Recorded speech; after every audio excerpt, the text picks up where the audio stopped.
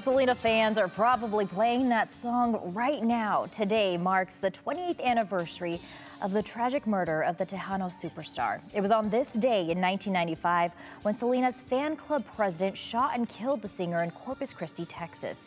The Grammy Award-winning singer was just 23 years old. Her contributions to music and fashion made her one of the most celebrated Mexican-American entertainers of the late 20th century, and today fans visited where she was laid to rest.